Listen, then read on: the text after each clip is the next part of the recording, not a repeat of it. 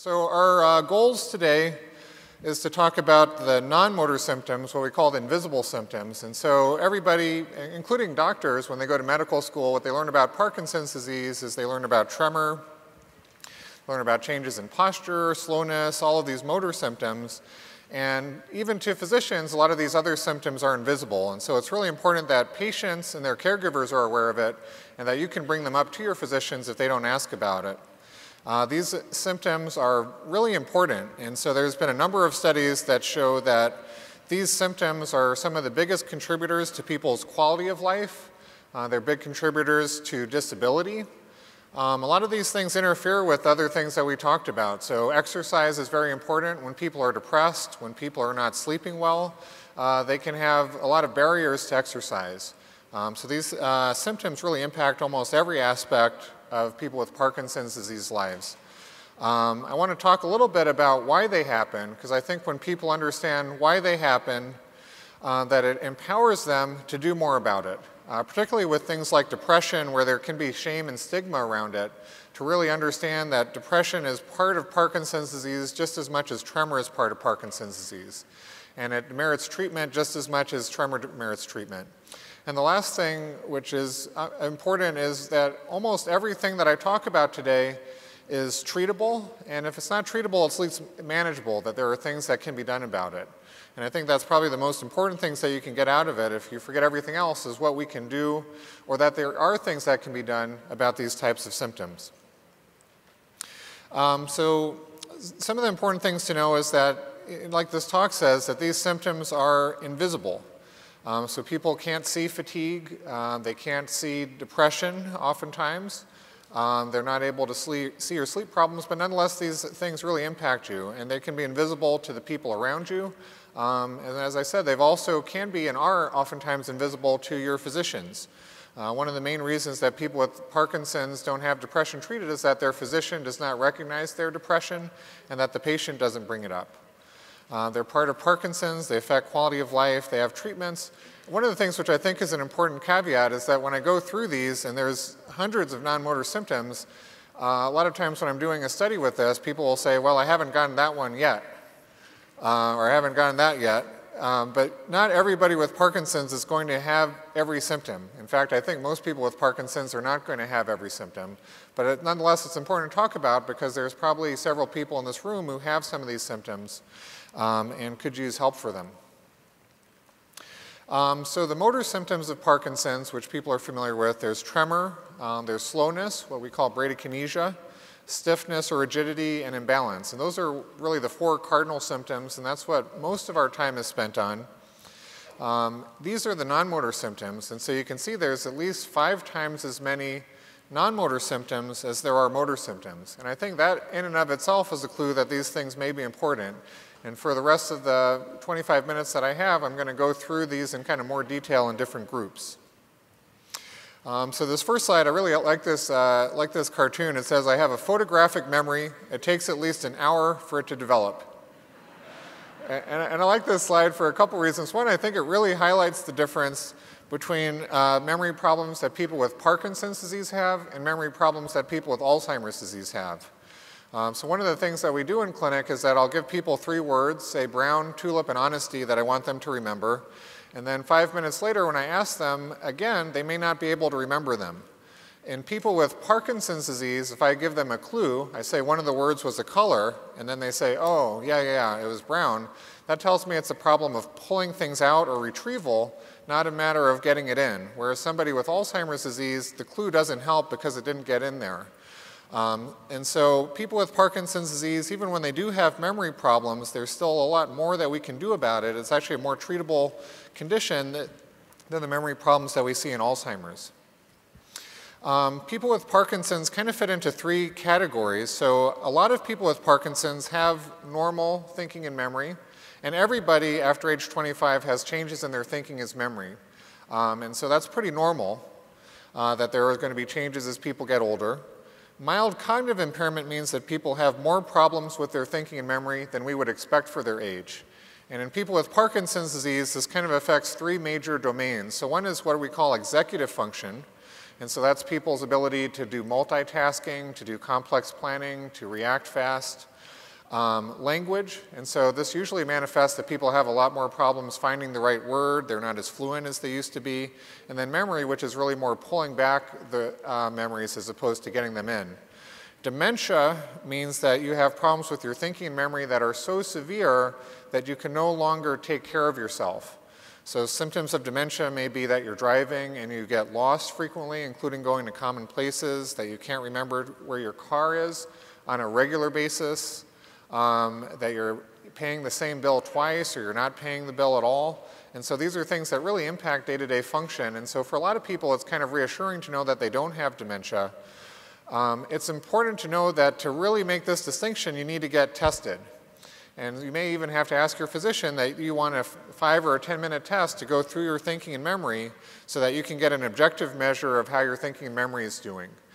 Because a lot of times people are inaccurate, that people with dementia say they don't have any problem with their memory, and that people without dementia are very worried about it because they have some of these normal age-related changes. It's important, so dementia, outside of having a cure for Parkinson's, which would be great, I think the next most important research goal would be to try to get a treatment for dementia. Currently, dementia is the leading reason why people with Parkinson's disease need to go to nursing homes. It's a leading cause of morbidity and mortality in Parkinson's disease, and it affects all aspects of people's day-to-day function. It's a big reason why a lot of people with Parkinson's who are lawyers, engineers, physicians end up having to go on disability is because of the thinking and memory problems. And it's also important to know that it may be treatable or reversible. And so when we talk about thinking and memory problems, Parkinson's is one cause, but medications are a potential cause. And I've had patients who are on sleep medications that have caused syndromes that look like dementia. People with sleep disorders, people with chronic pain, people with bad depression can all look like they have dementia, but it's reversible. And so it's really important to make sure that we rule out other potential causes for dementia before we assume that it's all related to Parkinson's disease. This is an important slide, and I'll get back to this idea time and time again throughout our talk. It's not so important that you can see the details, but the idea behind it is important. And this is an idea that Parkinson's disease is a process that probably began 10 to 20 years before you had any motor symptoms. And there's an increasing amount of evidence that alpha-synuclein, which is the protein that causes Parkinson's, that's toxic to neurons, is first seen actually in the nerves in the gut, so in the intestines and the esophagus and the salivary glands, and then over years it goes up the brainstem and it causes what are called premotor symptoms. So people can have loss of sense of smell, they can have change in mood and personality, change in thinking, change in sleep habits that precede their motor symptoms and tremor by years. When it reaches kind of the mid-stage, which is where it involves the midbrain, where dopamine is produced, that's kind of the classic Parkinson's phase, but then it can continue to progress and involve other parts of the brain, including those parts of the brain important for thinking and memory, and cause dementia. So our conception of Parkinson's disease has really expanded a lot, and this is important for non-motor symptoms because the motor symptoms are kind of explained well by our classical view of looking at Parkinson's as just a disease of dopamine, but the non-motor symptoms have to do with every other part of the brain and even other parts of the body like the gut and the eye. So in addition to affecting dopamine, Parkinson's affects a lot of other neurotransmitters, one of which is called acetylcholine, and that's one of the neurotransmitters that we target with medications to try to help people with thinking and memory. As I said, it doesn't just affect the basal ganglia, it also affects the frontal lobes, which are important for thinking and memory. And we're now learning that the basal ganglia, which is the part of the brain that we use for deep brain stimulation and we think is so central to Parkinson's, doesn't just control movement, it's also important for controlling thinking and memory, for pain, for emotional regulation. So Parkinson's is really a much broader disorder than we usually think about it. I like this slide, and I use this analogy a lot that the brain is like a muscle. The brain's obviously not a muscle, but it's like a muscle, and the main idea is that if you don't use it, you can lose it. And so the things that are important with this is one is that if you have any concerns or worries to get your memory tested and make sure there's not another cause. And then exercise is important, and Lee did a great job talking about physical exercise. And so there's a great deal of evidence that particularly aerobic exercise increases nerve growth factors, increases stem cells in the brain, and is probably the single most important thing you can do to try to prevent dementia. Mental exercise is also important, And just like Lee was saying, it doesn't really matter. There's no evidence that crossword puzzles or Sudoku or luminosity, nothing is better than anything else, but what is better is that you do something that you really enjoy. None of these activities is magical, but doing something is important. And then social activity.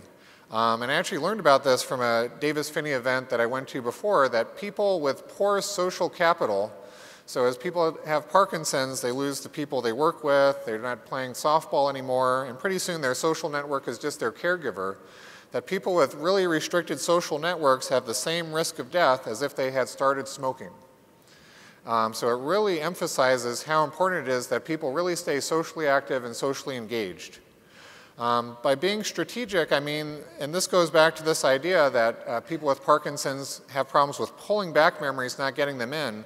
So people can use smartphones, people can use lists, you can use other strategies to help get around some of the memory problems. And then there are medications like medicine donepezil or Aricept, there's Exelon patch, there's several options of medications that can also help people with thinking and memory problems in Parkinson's. None of them are perfect, so we really need a lot more research in this area. Sleep and energy is another big topic, and I think there's a session on that this afternoon. So the symptoms of sleep disorders are variable. So Parkinson's disease itself can affect sleep, and that can cause insomnia, which means problems going to sleep, or problems with sleep maintenance where people are able to go to sleep okay, but they wake up during the middle of the night. It can cause something called restless leg syndrome, where people feel kind of an achy, uncomfortable sensation in their legs that gets better when they get up and walk around. REM behavior disorder, or rapid eye movement behavior disorder, this is acting out dreams. And this is actually one of the symptoms that can oftentimes precede Parkinson's by several years. And sleep apnea oftentimes manifests as people have problems with snoring, or that they will stop breathing intermittently during the night. All of these things are more common in Parkinson's disease. Excessive daytime sleepiness means that people are tired during the day, and a lot of times people with sleep disorders think they get a good night's sleep, but they don't get good quality sleep because they're moving around so much. And the main symptom they experience is that they feel tired during the day, they can't sit at a lecture, for instance, or they can't watch a TV program without nodding off. And then fatigue is separate from sleepiness. So fatigue, I kind of use the analogy of when people have the flu, you can take a nap, wake up from your nap, and you don't need to take another nap, but you still don't have energy to do things. And that's the difference between fatigue and sleepiness. And fatigue is also very common in people with Parkinson's. So it's important because sleep affects almost everything, every aspect of our life. And so when people don't get a good night's sleep, particularly with Parkinson's disease, their medications don't seem to work as well, their tremor is worse, their mood is worse, their pain is worse, so it's really important to treat sleep well. Parkinson's disease is a 24-hour disease. Parkinson's doesn't go to sleep just because you go to sleep, and so it's important that people treat their Parkinson's even during the night. And one of the more common reasons why people with Parkinson's have problems with sleep maintenance is that they take their last medication around dinner time, and then they wear off in the middle of the night, and they get woken up because they're stiff or because they can't turn. Sometimes they don't know why, and when they get a long-acting medication right before bedtime, they actually sleep better and get a better start on the day the next day.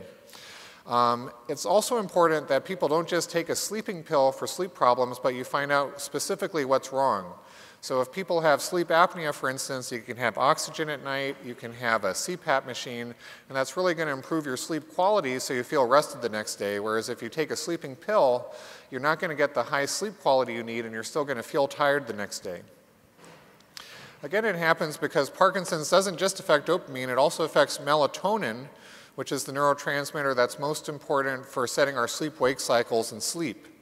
It also affects parts of the brainstem that are important for that, and norepinephrine is one of the neurotransmitters, it's adrenaline, that's really important for energy and may be related to why people with Parkinson's have more fatigue.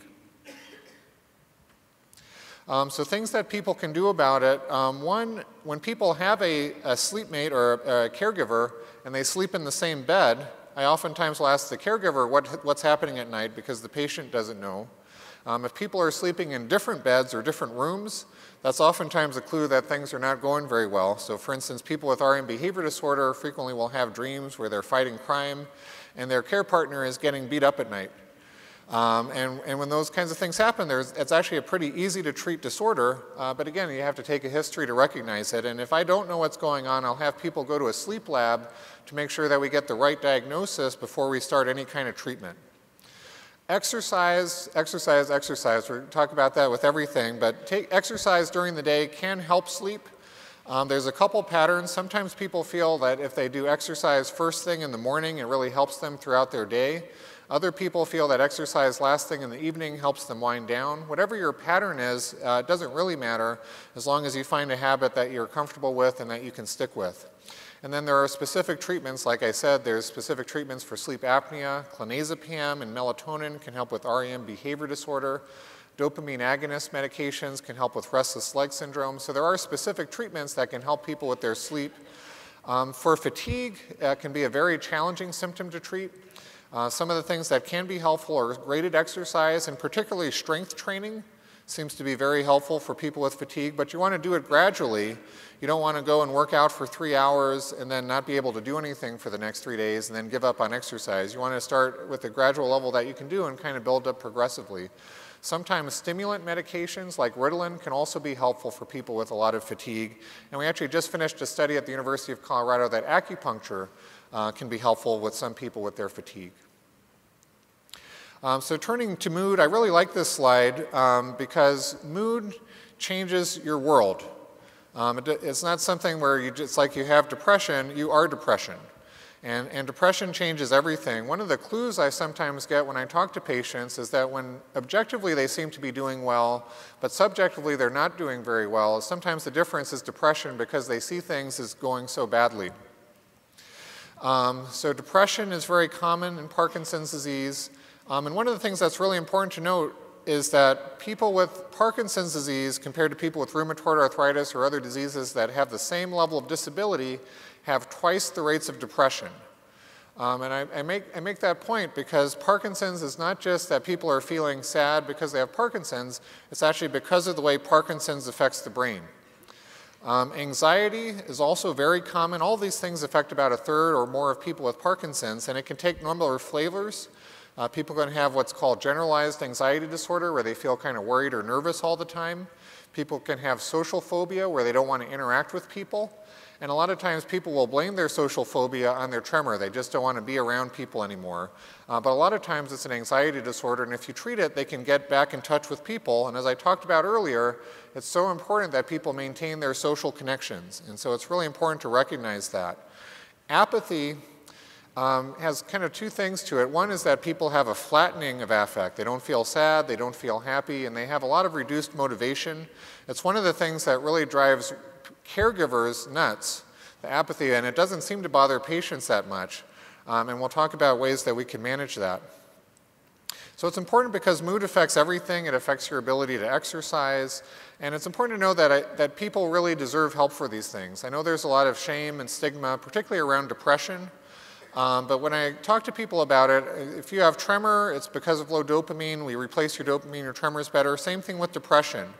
Actually, John, who's a motivational speaker, gave a great talk yesterday about how he was dealing with depression. And part of how you deal with it is not to kind of try to stuff it down, but it's to talk about it and it's to get treatment. And if you replace the serotonin, people with Parkinson's actually oftentimes do better with treatment for depression than people without Parkinson's because it is due to this very specific neurochemical change. And it happens because Parkinson's disease affects serotonin, which is one of the neurotransmitters that's very important for mood. And the basal ganglia is also important for regulating mood. Part of how we know that is that when people place deep brain stimulators and it gets in the wrong place, people's mood can change pretty drastically. And it's actually one of the risk factors after DBS is that people can have depression or even suicide if the deep brain stimulator is not programmed the right way. So things that can be done about it, the first step is to talk to people about it, to talk to your caregiver, talk to your friends, talk to your family. For people who are open to it, working with a counselor or a psychologist can be helpful. For people who don't like medications, working with a therapist is just as effective as taking medications. And so that's a very fair first step. Other people don't want to talk about it and would rather take medications. Both are fine. Exercise is important and it helps with mood. For apathy, one of the things that's important to know is that it's a difficult symptom to treat. In terms of how the brain works, have people seen the movie Awakenings? Have people seen that movie? A great movie with Robin Williams and Robert De Niro. But anyway, there's a scene in the movie where Robert De Niro, who has Parkinson's, cannot move, and when they throw a ball at him, he's able to catch it. And that's because there's two parts of the brain that control people's behavior. One is for internally generated actions, so doing something because I want to, and there's another part for externally generated actions, which is responding to the outside world. And so we use that trick with motor symptoms that, for instance, if someone is frozen, they can march to a metronome, they can step over a line. Same thing with apathy. People may not be able to make a schedule for themselves for the day, but a lot of times they can follow a routine, and that can be very helpful in terms of people's ability to make it through and manage the day. So the autonomic nervous system is kind of the automatic part of our nervous system, and it takes care of all kinds of functions like breathing, heart rate, blood pressure, and it's affected very early on in Parkinson's disease. Constipation, even as far back as high school, is associated with the risk of Parkinson's, and it may have to do with the fact that Parkinson's involves the gut and the nerves in the gut before it affects the brain. It affects the bladder. Blood pressure is affected in people with Parkinson's disease, and sometimes this shows up in an obvious way that people feel lightheaded. Sometimes it shows up in not so obvious ways. So people with low blood pressure may complain of fatigue, they may complain of headaches, they may complain of problems with their thinking and memory. Low blood pressure is one of the reasons why a lot of people with Parkinson's get worse during the summer, is because they're dehydrated and their blood pressure drops. So it's really important that people keep track of their blood pressure and get your blood pressure checked both lying down and standing up, because that change in blood pressure causes a lot of these symptoms. A lot of times people with a lifetime of high blood pressure can get off their blood pressure medications because Parkinson's will naturally lower blood pressure. So these symptoms are important because they range from things that are annoying, which would include things like sweating, to things that are life-threatening, which could include blood pressure. People can have actually life-threatening constipation where you have bowel impactions. And it also can affect quality of life in a number of ways. For instance, sexual dysfunction can affect people's connection with their life partner. So these things are really important to talk about, and they're treatable. So again, it affects Parkinson's in numerous ways outside of the brain. And things that are important to do about it: tracking your blood pressure. For a lot of people with constipation, just like exercise you have to take care of every day, you have to take care of your bowels every day and get on a good regimen. And that usually includes having a lot of fluids, fibers, and exercise. And then there's other things that we could add to that, like a stool softener, like a medication like Miralax, to get people on a regular schedule. There's medications that I'm not going to talk about, but I will this afternoon, that talk about drooling, mucus, bladder dysfunction. There are medications available that can treat these symptoms. There are also non-medical things that people can do, like sugarless gum or sucking candies, that can help with drooling. And sexual dysfunction, I'll again talk about just briefly right now, but there are a lot of reasons that that can occur. Some of it has to do with the effects of Parkinson's on the genitals. Some of it has to do with secondary things, that people with Parkinson's are stiffer, and so they can't move their hips as well, and so there may need to be changes in stimulation. And then there's changes in intimacy, that if somebody is acting as a caregiver, they may not feel sexy anymore. They may feel more like a nurse than a dominatrix, for instance. And that things may change in the bedroom, and so sometimes couples counseling or sexual counseling can be helpful. Visual symptoms are things that come up, and I don't know if this is inducing any visual hallucinations in people. I haven't seen it on a large screen before. But the symptoms that people have with the visual system include problems with reading, problems with night vision and driving, visual illusions. And what illusions are is, for instance, seeing maybe a bug in the carpet, seeing a pattern in the rug, seeing something out of the corner of your eye, and then when you go to look at it, it goes away. That's a visual illusion. A visual hallucination is saying there's a man right there, there's a dog over there, and I could stare right at them and they don't go away. And sometimes people have hallucinations where they have insight, they know it's a hallucination. Sometimes people can have hallucinations where they don't know it's not there. It's important for a number of reasons. One is that visual problems affect your safety, and visual problems are one of the #1 reasons that people with Parkinson's can have problems with driving safety. And I'll just put this out there, is that if people have any concerns about their driving, it's important to go get tested, to go do an on-the-road driving test to make sure that you don't have an accident and hurt yourself or hurt somebody else. That's really the bottom line. And so what I tell my patients is that if they have concerns, either stop driving or get tested. That's both for the safety of others and also for legal reasons, that just because you have Parkinson's disease, another person's lawyer can go after you. So it's really important to make sure that you get tested if you have concerns about that. These can be side effects of medications, particularly hallucinations can be side effects of too much dopamine, and so it may be a sign that you need to reduce dopamine, and they're manageable. So it happens because Parkinson's disease affects the muscles that control eye movements. So particularly problems with reading, people have to bring their eyes in, what we call convergence, and that can be hard for people with Parkinson's and can be treated with prisms. There are dopamine neurons in the retina, and that has to do with people's ability not to see visual acuity, which is black letters on a white background, but what's called contrast sensitivity, which are dark gray letters on a lighter gray background. And that's what's really important for driving and night safety. And Parkinson's and dopamine affect the visual system, and particularly dopamine agonist medications can cause visual hallucinations and these kind of more scary hallucinations that are worth treating. So things that can be done about it is that there's ophthalmologists, neuro-ophthalmologists, what are called neuro-optometrists, who can make glasses that have prisms that can help with reading. As I talked about, driving testing is important, and medication adjustments can be helpful for bothersome hallucinations. Other important stuff, and I like this slide, it fits into the theme today. So it says, what fits your busy schedule better? Exercising 1 hour a day or being dead 24 hours a day? And again, just trying to hammer home how important exercise. Every single symptom on these non-motor symptom lists, every motor symptom is benefited by exercise. So that's going to be a theme that comes up again and again today, so it's really important. But other things that are important is pain.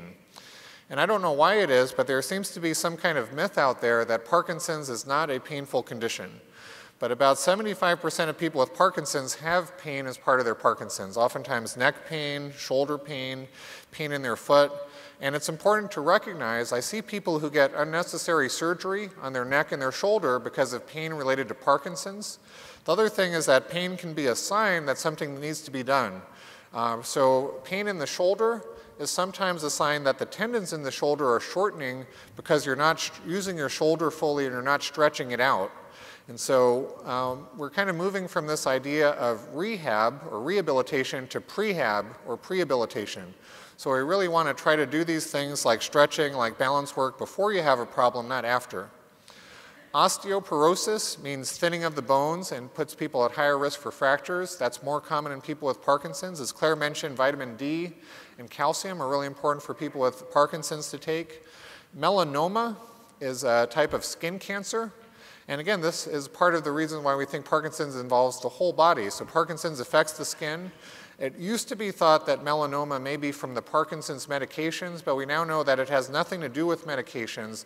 That is just part of Parkinson's, so it's really important that people with Parkinson's get their skin checked by a dermatologist at least every couple years. Impulse control disorders, these are things like internet pornography, shopping, use of prostitutes. These impulse control disorders, gambling, come up potentially as a result of some of the medications that we use, particularly dopamine agonists and sometimes Sinemet. And the reason that they're important to know about is that these are things that most people don't think about when they think about side effects of medications.